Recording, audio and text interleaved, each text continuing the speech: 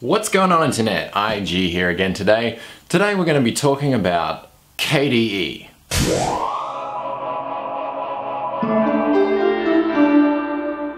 Now, the K desktop environment, or KDE, Plasma desktop, all of that whole slew of applications and libraries that are all built together to coexist very well, is going to be the subject for the next two videos that I make. I'm going to be making a two-part series about the best KDE distributions. That is, the best distributions that take time to package up the K desktop environment and most of the applications and libraries that go along with that into a very cohesive distribution. We've seen some great releases from Fedora, from OpenSUSE, from Mageia, and all of these distributions are major players. They provide a lot of different desktop environments, and then there's some that specialize in the KDE side of things. So today I'm going to be starting out by looking at three of such distributions, and then we're going to conclude by looking at the next three next time. So as per the last video's recommendations, I asked you guys what were some of the best KDE distributions out there, and you guys gave me some great responses, all of which I've looked into, researched, and installed in virtual machines on native hardware and really mucked around with them to see which ones I like the best. So here's the first three that I'm going to be talking about today: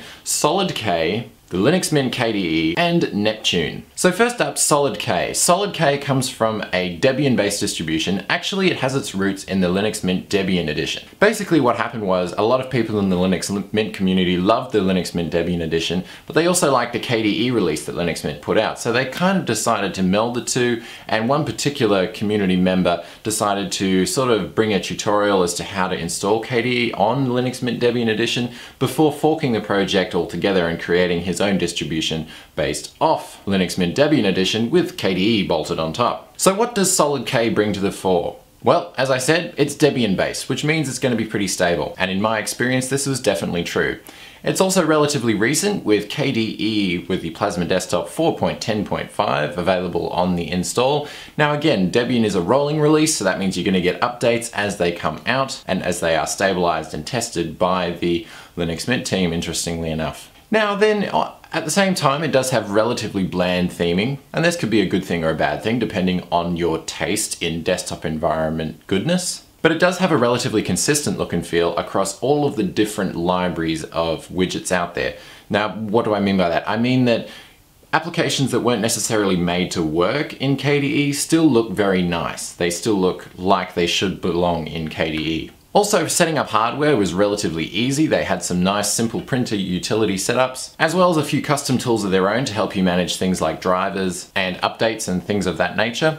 And then they use quite a few Mint tools as well, seeing as it is based off Linux Mint Debian edition. So with the presence of all of these Mint tools, as well as some of their own custom stuff, it does make it a pretty easy distribution for new users to get used to. However, it will require a little bit of prior Linux knowledge in order to get this one going to its full potential. Now, performance-wise, SolidK is not too bad. 550 meg on idle, at least that was my experience with the 64-bit edition, so it's nothing really to complain about. As far as installing software goes, you do have the Linux Mint Software Install Manager, which could be a good thing or a bad thing depending on what you are used to and what you like. SolidK also has a pretty nice software selection. They do cover a pretty good range, but some of the application categories I felt were left wanting a little bit. Now granted, of course, installing software is relatively easy, so it's not really that big of a deal, but as far as a packaged operating system, I like to see good taste in the choice of apps that are used in the default packaging of the distribution.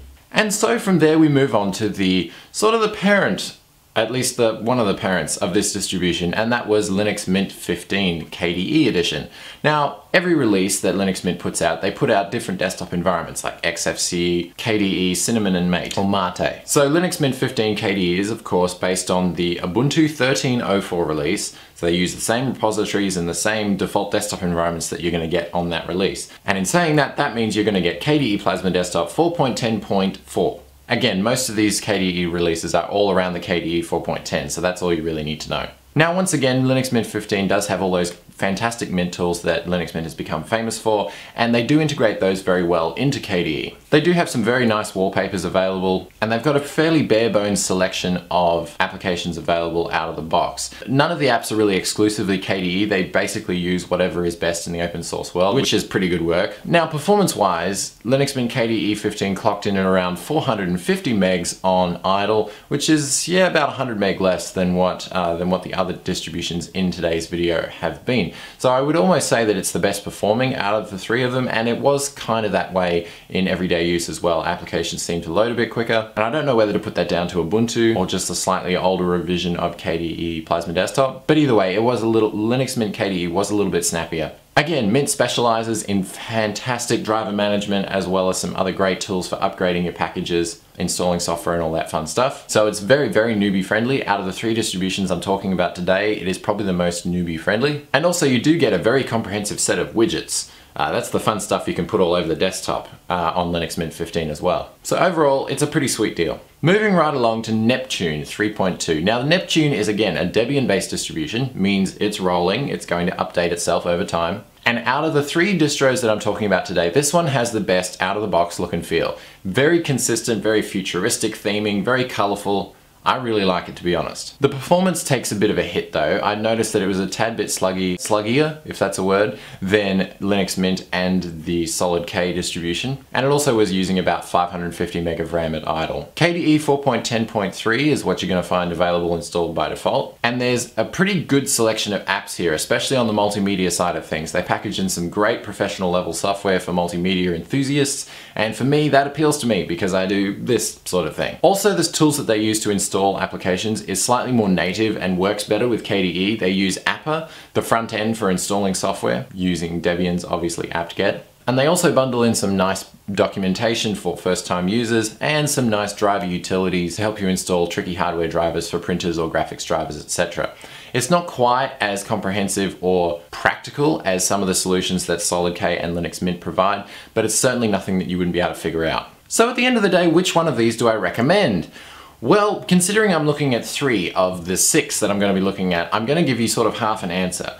As of out of these 3, I would probably go with Linux Mint 15 KDE if you are new to Linux, because it's going to give you the easiest introduction to how Linux works. It's going to give you some great tools, and at the end of the day, it operates very similarly to what Windows does back in the day. Both SolidK and Neptune are great operating systems because they have got that Debian base, they're nice and strong distributions, they have solid packages available for them, and Neptune does look amazing. It is going to take a little bit more technical know-how to get everything up and running the way you like it, but I think once you do, the results and the rewards are pretty cool. So I think my preference would edge towards Neptune, but a very solid nod to the SolidXK team as well. KDE has become a fantastic desktop operating system. It's become immensely more powerful than almost any other operating system I can imagine. That includes Windows, OS X, and all of the other desktop environments that are available. You can do so much with it.